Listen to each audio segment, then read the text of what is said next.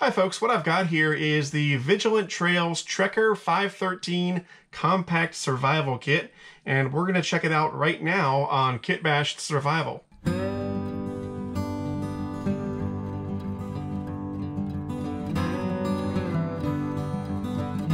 So the idea to review some Vigilant Trails survival kits actually came from a viewer of this channel who suggested that I check out some of their stuff. And so this is the first of several Vigilant Trails survival kits that I'll be reviewing. So you can buy this on the Vigilant Trails website or on Amazon. I got it on Amazon and I paid right at $40 for it. So when you first get one of these kits, it'll come in an orange bag like you see here. It's not terribly exciting and it's not very descriptive of what's inside. And so hopefully you can see why I decided to start this video with the kit already out of the bag. But I did want to show it to you because it is part of the kit. Certainly you could store some gear in this bag while you use the tin to boil water or cook food or what have you. So it's a nice looking tin, seems to be pretty well made, and we're not even inside yet and we've got some stuff going on. We've got these two Velcro straps keeping it nice and tightly closed. There's an integrated compass which does work, and then they've even got a space blanket tucked up on the underside, which is kind of cool. So let's remove these straps. Got a sticker.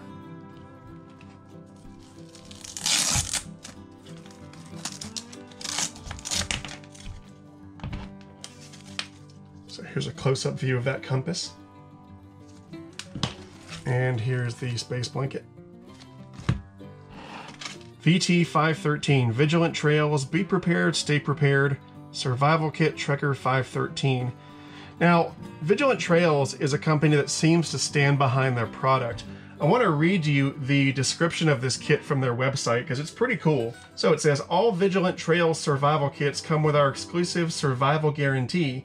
In the event they are ever used in a verifiable survival situation, I'm not sure how you're supposed to verify a survival situation, maybe a police report or something. It does have an asterisk, maybe they explain that somewhere.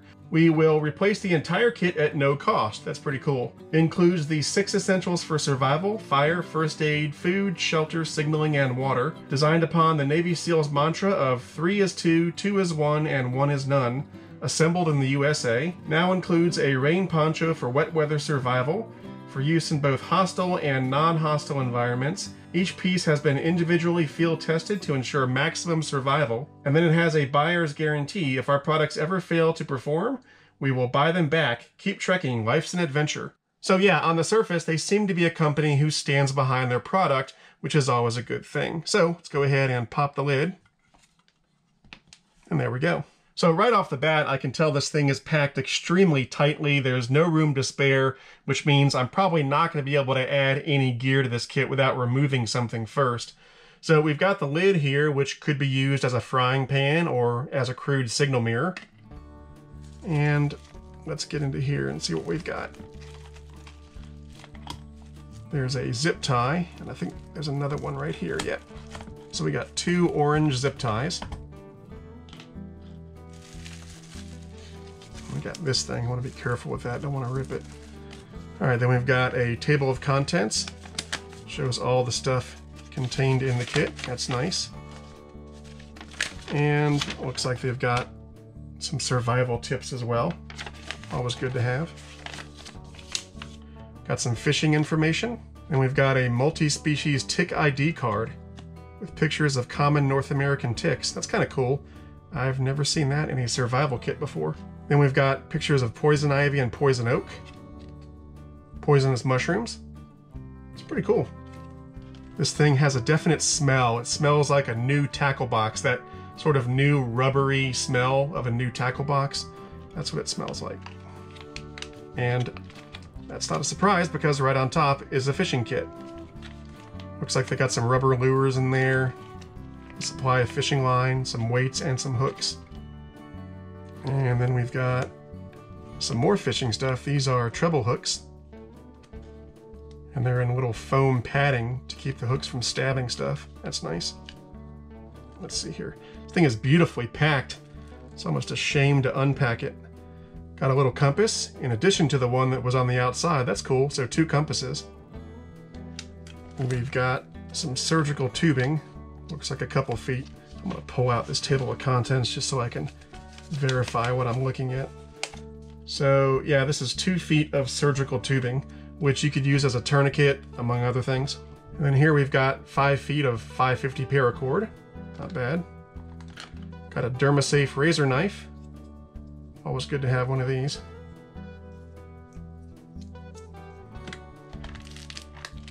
Got a ferro rod and striker.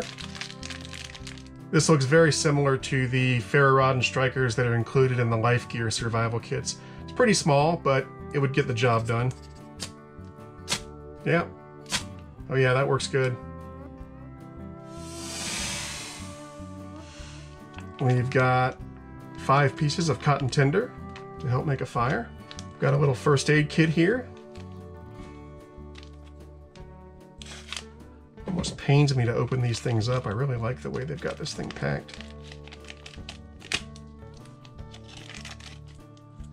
So we've got 2 packets of dental floss. That's pretty cool. Each pack contains 20 inches. We've got 3 butterfly closures. 1, 2, 3 band-aids. A moleskin.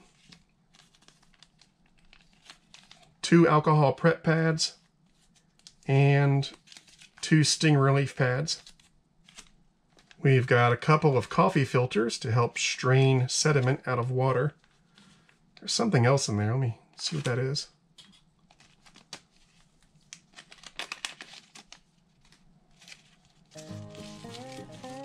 So here are the 2 coffee filters. And then we've got this. Is this the funnel? Yeah, this is a plastic funnel. There's 2 of them. That's pretty cool. You know, if you're going to use these coffee filters to filter out sediment in your water, it helps to have a funnel. That's very clever. We've got a whistle. Sounds great. We've got 10 feet of heavy-duty nylon thread.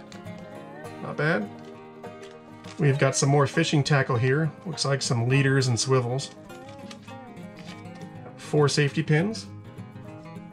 Got a pretty large sewing needle. And then next to that, they've got a pretty nice looking sewing kit. Look at that.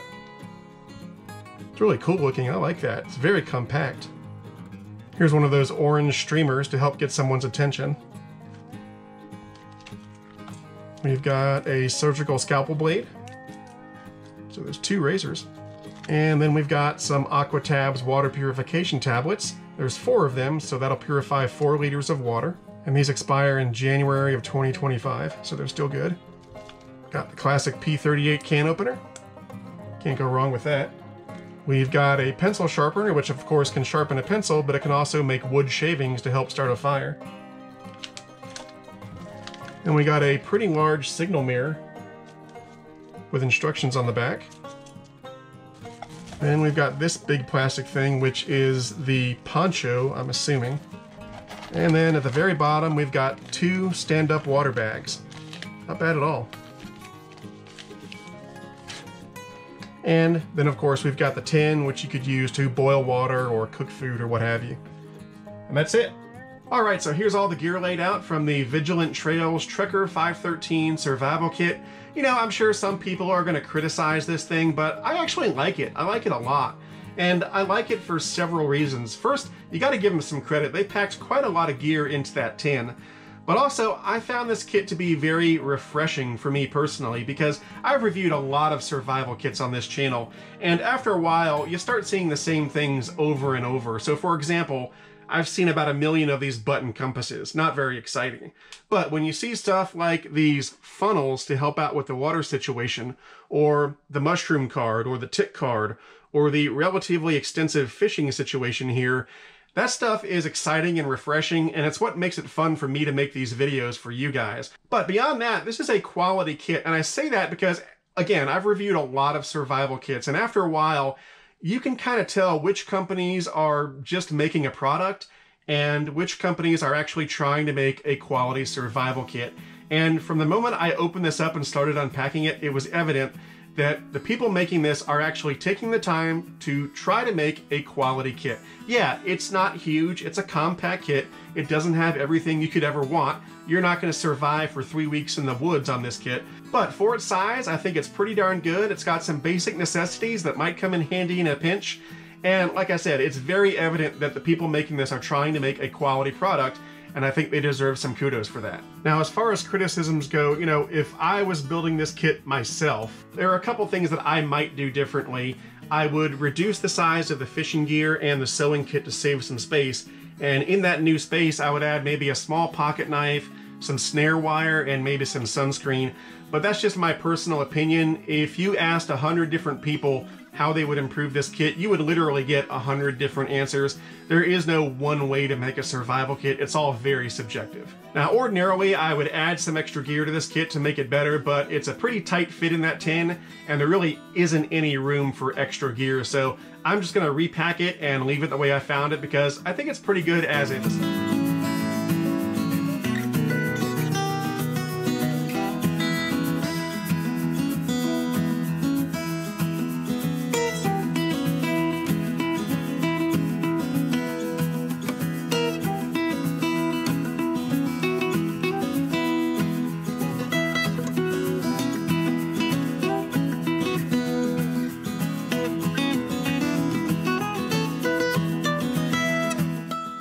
Wow, that was quite a challenge to get all that stuff back in there. No wonder they include these Velcro straps. You really do need them to repack the kit. But anyway, this was the Vigilant Trails Trekker-513 Survival Kit. Let me know what you think in the comments below. I will be reviewing more stuff from Vigilant Trails in the near future. But for now, that's it. I'm Eric Siegel. This is Kit Bashed Survival. Thanks for watching, and I'll see you next time.